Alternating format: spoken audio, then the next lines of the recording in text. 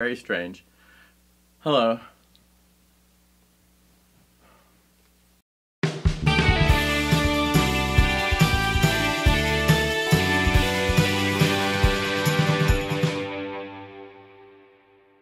I actually don't know what this is.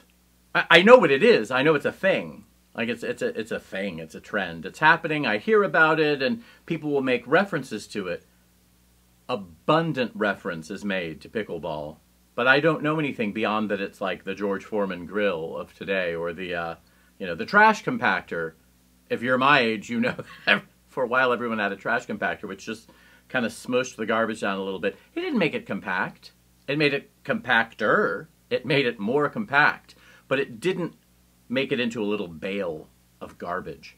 It just was this expensive, heavy appliance that, was fun to watch the first time. It was no hydraulic press. But it was a fad. Pickleball, it's a fad. And this is a word that I discovered again last night. I mean, I know the word fad. I rarely use it.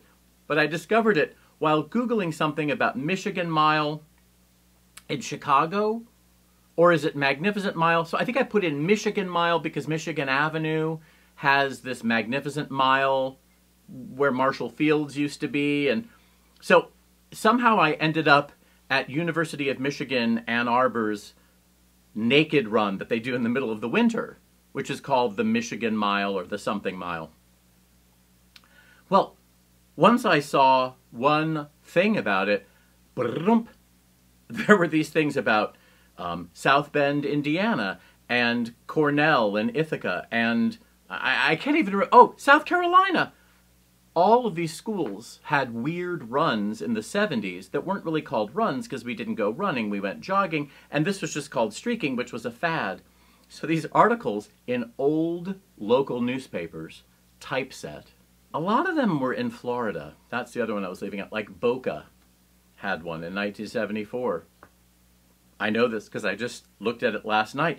And I'm wondering now, is Googling something in the middle of the night with the illusion that perhaps you're going to fall asleep eventually, rather than just shutting it down and picking up a book and making it halfway down the page and just passing out. I wonder if that's a fad. Am I going to go back to putting on a record or a cassette or a CD, just listening to it until I have to turn it off because 2 songs in, oh no, I'm in my zone and I just don't want to hear it. And I can just tune it all out.